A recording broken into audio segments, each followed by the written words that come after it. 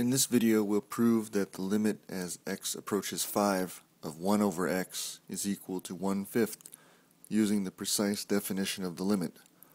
First, we'll look at what the precise definition of a limit is and how to go about using it to prove a limit equation is correct.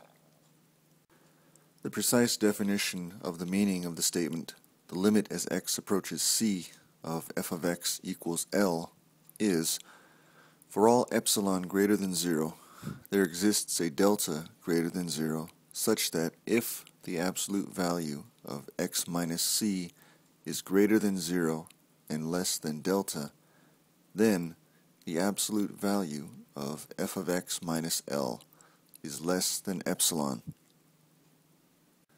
Proving a limit using the epsilon delta definition of a limit takes the following general strategy.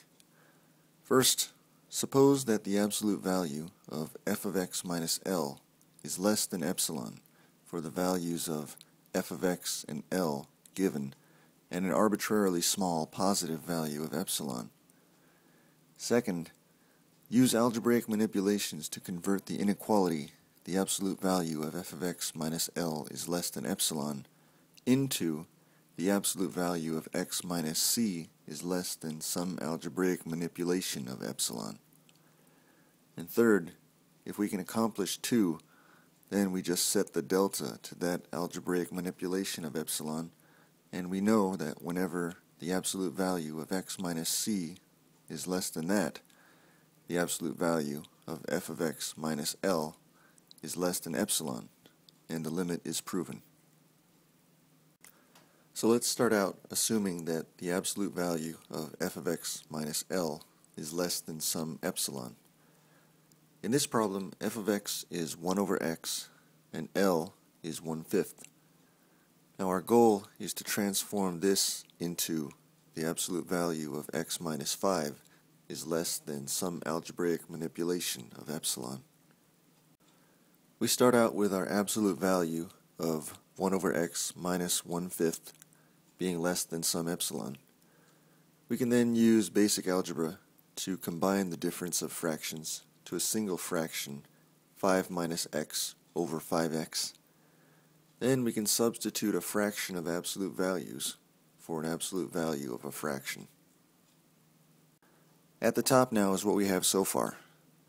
Absolute values of differences are commutative, so we can change 5 minus x to x minus 5.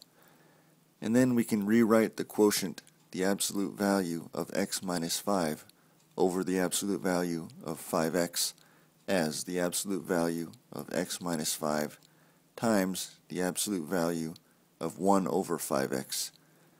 We have our absolute value of x minus c. Now we can start to do some reasoning to get rid of that absolute value of 1 over 5x. The problem we're working on is the limit as x approaches 5, so we can definitely say that the absolute value of x minus 5 will be less than, say, 1, which means that x minus 5 will be between minus 1 and 1. This means that x will be between 4 and 6. Now we're looking at what values of x, when substituted into the absolute value of 1 over 5x, will constitute an upper bound. So we can say what values of x ensure that the absolute value of 1 over 5x stays less than it. When it comes to denominators, increasing the value makes the expression smaller. So if the range of values is 4 to 6 to keep the absolute value of x minus 5 less than 1, let's focus on x being greater than 4 to keep the absolute value of 1 over 5x less than some value. So if x is greater than 4, then the absolute value of 1 over 5x is less than 1/20.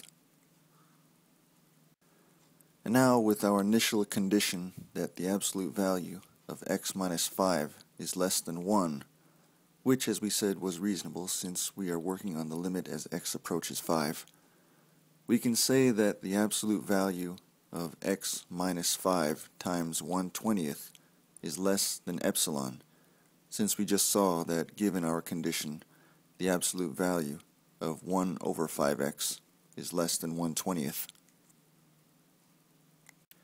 So if we let delta be the smaller of 20 times epsilon and 1, we can say that for all epsilon greater than 0, there exists a delta greater than 0, such that if the absolute value of x minus 5 is greater than 0 and less than delta, then the absolute value of 1 over x minus 1/5 is less than epsilon, and the limit is proven.